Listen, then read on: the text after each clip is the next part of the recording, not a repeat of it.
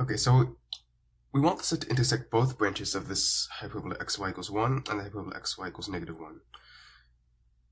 Now, the set has to be constant. There has to be at least one point on each branch of the parabola, this definition of intersect. And it has to be convex. And so the smallest possible convex set containing any given set of points is just the convex whole. Does this mean that a set has to be a quadrilateral if it's minimal? I think it does, because if it doesn't, then you could just pick any of the intersection points that it does have on one intersection point on each of the 4 branches, and then take the convex whole. And that would be strictly contained within. Yeah, so the minimal is, so it's a good partial order here. So we've already reduced it to basically it's a quadrilateral. And so basically, is there a good expression for the area of this quadrilateral? I don't want to do any calculus yet. Is there some sort of coordinate transformation that would make this easier? So if we draw the diagonals, does that help? Maybe, maybe not. I don't know. Let's see. Well, the origin is pretty important here. So it's the center of symmetry of the 4 branches. So if we specify kind of just the angles, so I know that each of these 4 lines has to be in its own quadrant respectively, because that's the entire branch of the hyperbola lies in that area. So basically we can just uniquely specify an angle from 0 to 90 degrees for each of these, and that would uniquely determine the quadrilateral. So can I get an easy expression for the area of the quadrilateral in terms of these angles? Yes or no? Well, is the polar form of a hyperbola easy to write down? R squared sine theta sine cosine theta equals 1. Can I get a good expression for this in terms of theta? Well, it's cosine of 2. So what if I just specify the deviation from the center then? Well, I know that this is 1/2 sine of 2 theta. Yeah, and sine of 2 theta looks like this, where this is pi over 2. So if I specify the deviation from here, that's just going to be like that. So basically I get r is equal to the square root of 1 over, if I shift this by the cosine of 2 theta, where I define my theta to be the deviation from the 45-degree line, and then similarly for the other ones. Does that help?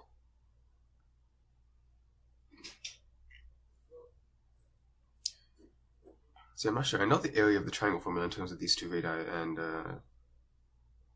angle between them. Essentially, I want to minimize the area of the convex. I feel like the minimum area is going to be a square, just because it always is in these kinds of situations.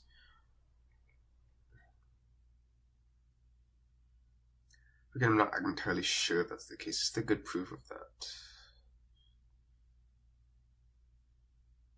Okay, well, say we fix 3 of the points already. What's the minimum area? The 4th point. I don't know if that's easier or harder. Well,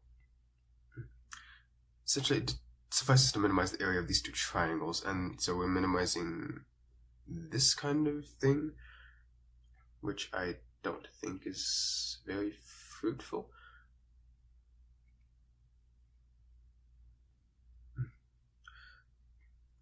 Okay, well, what's the deal with the hyperbolas? Why are they hyperbolas? Does it have anything to do with anything that we want?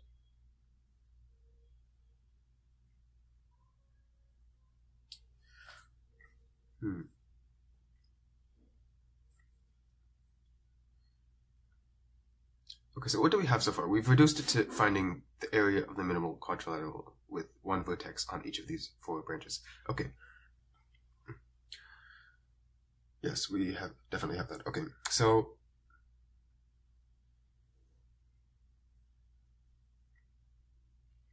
just need to come up with a rigorous argument that shows it's square.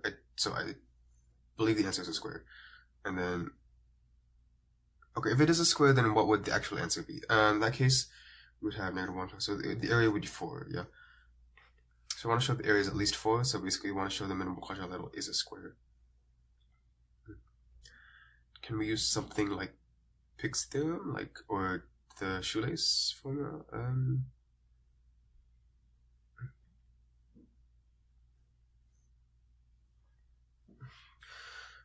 what's the area of a triangle in terms of dot product? Well, it's just the determinant of the... So if I know AB is 1, does that simplify anything? So I know the area is 1/2 the determinant of this, and that's just going to be BC minus AC D over 2, and then we know that A times B is 1 and C times D is 1. Does that help at all? Well, if we...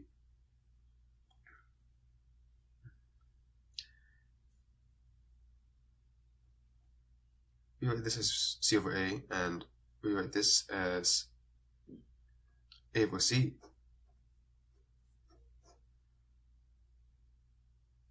Does that make sense?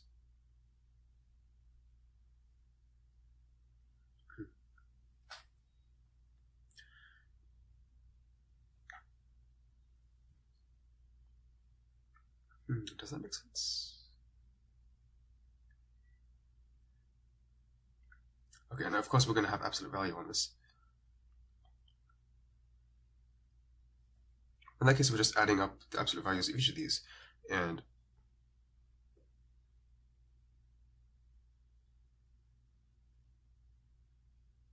if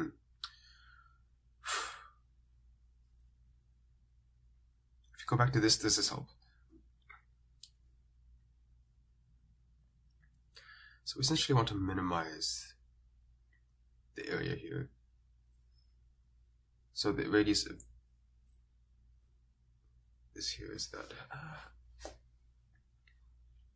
I don't think that immediately helps.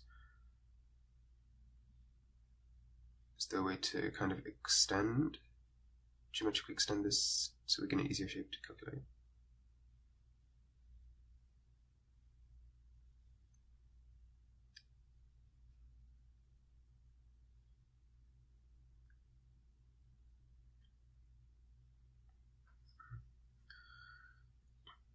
Is the square a minimal area? Well, we could try simpler shapes. Let's say we try a rectangle. Here, if the height of half the height of the rectangle, say call it y, then this is 1 over y, and so the rectangle has constant. Oh, so it doesn't necessarily have to be a square. Yeah, because this will have the same area. So yeah, it doesn't have to be a square. Okay, we're trying to prove something that's not right.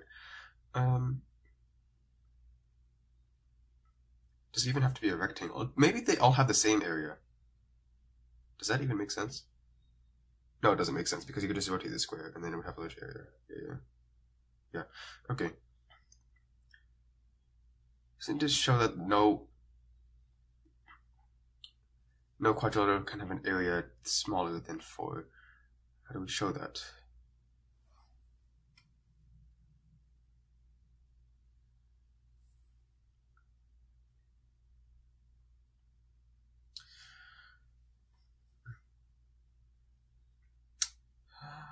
Let's see.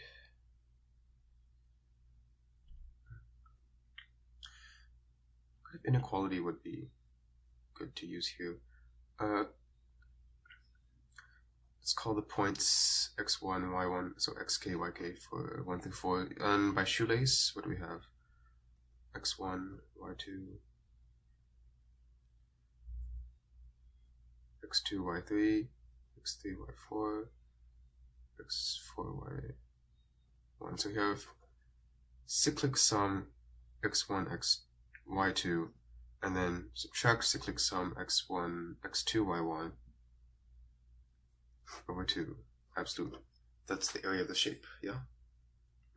Yeah. By shoelace. Can we show this is greater than 4? If we... What kind of manipulations can we do on this sum? Well, this is cyclic sum x1, y2 minus x2, y1.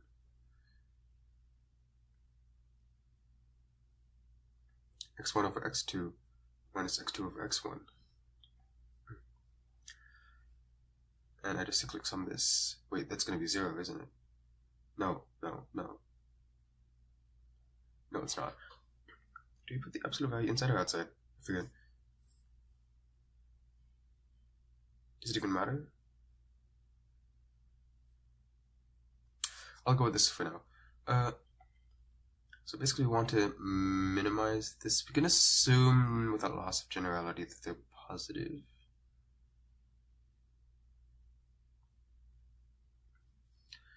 If we call this R, this is basically R minus 1 over R. If I graph that, it looks like that.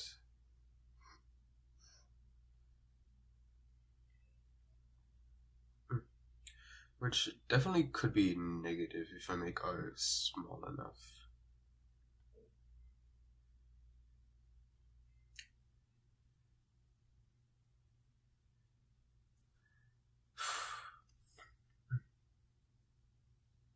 So I'm basically sure the answer is 4. Just how do I prove this?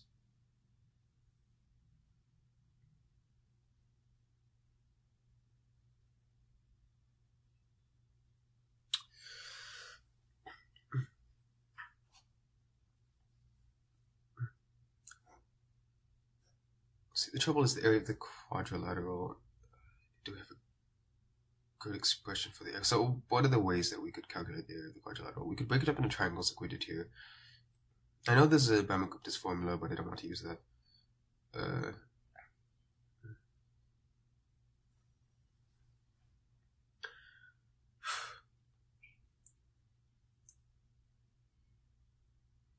What does area represent physically? Is there a dynamical Newtonian approach? This kind of thing. Move both of these down, so a rectangle here, a really long rectangle here.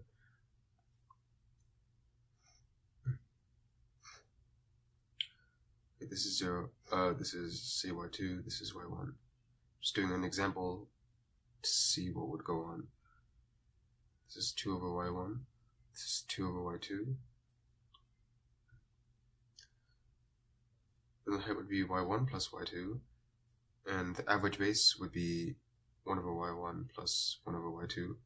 The area would be this. What's the minimum value of this? Well, we can use Cauchy-Schwarz, I think. Possibly. Yeah, we use Cauchy-Schwarz on vectors with the square root of y1 and the square root of 1 over y1. And then this would be length, and this would have to be at least the dot product, which is going to be 2.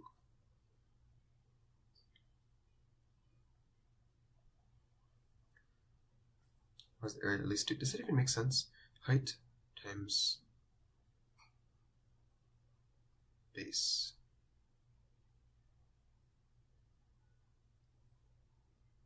Height. So essentially the average base, yes. So I get length squared times length squared, and then I get 1 over, so the area is at least 2, really? If I put in 1, 1, 1, 1, I get 4. Did I mess up the Cauchy-Schwarz? Okay, let me write this out in full. Our vectors are root y1 and root y2. And our other vector is root 1 over root y1, 1 over root y2. And then the length of this vector is, the square root of this. Okay, so this is at least 2, so the area is at least 4. Okay, so that confirms, I guess, in this trapezoidal case.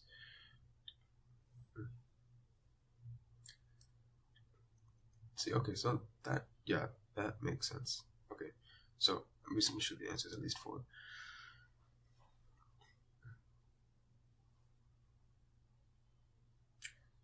Can we show that we can, given a non-rectangular shape, kind of just minimize the area by moving one of the points closely? I feel like that'd be hard to say or definitely, yeah. So I just don't want to deal with the sum of angles.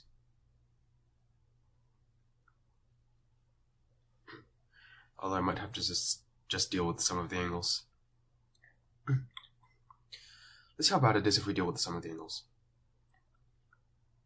So, let me draw my picture more carefully. Here's the 45-degree lines. Here's the theta 1. And say I have another thing at theta 2. Oh, sorry, this is theta 2. And then Here's our horizontal vertical lines. Here's our parabola. This is a point on the quadrilateral, and this is a point on the quadrilateral.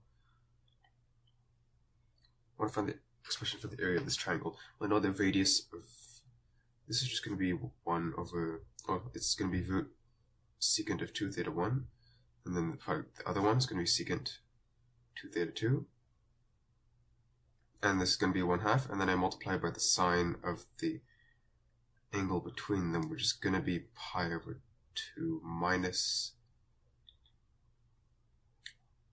I should really have these be directed counterclockwise or something like that. Okay, sine of the difference between the angles, really. Does that even make a difference because this is going to be symmetrical? Okay, this is basically just the cosine of the difference between the angles. So the area of this triangle is just, so what is it? Well, it's proportional to, and that's all that matters for minimization, the secant 2 theta 1, secant 2 theta 2, product, square root, and then cosine of theta 1 minus theta 2.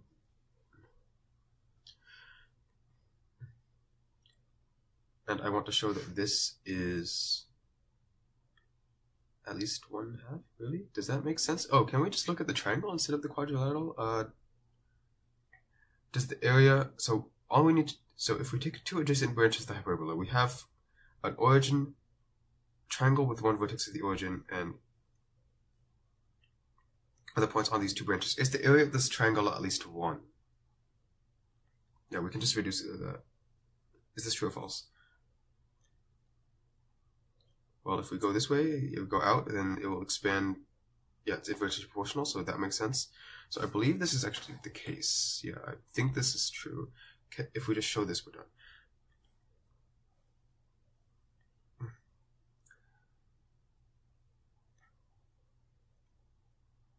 Is there a good way to show this?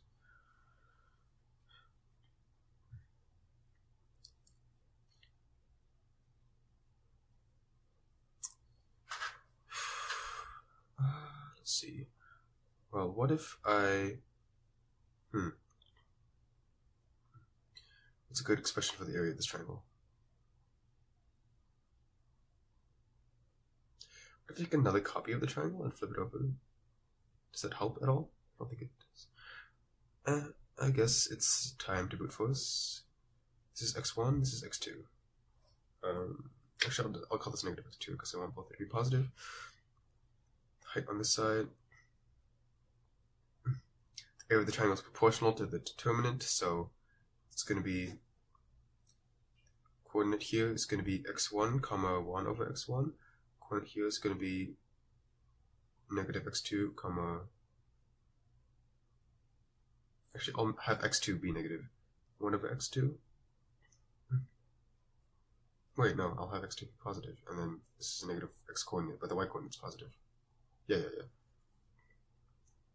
And the area of the triangle is proportional to this. And we want to minimize this. We want to show that this is, well, the area of the triangle is 1/2. So we want to show that this is at least 2. How do we do that? We get x1 over x2 plus x2 over x1. And we want to show that this is at least 2, but this is an easy application of whatever that theorem was. Pretty sure it's like AMGM or something. But anyway, we have this ratio. We have r plus 1 over r is at least 2. Oh yeah, I see it now. This is definitely going to be positive. So I chose both of these to be positive. This ratio is going to be positive. Therefore, we can write r equals e to the y. Yeah? And get e to the y plus e to the negative y is at least 2. Well, this is clearly true just from the graph. It's concave up. And the minimum is here. You could probably show using some fancier argument.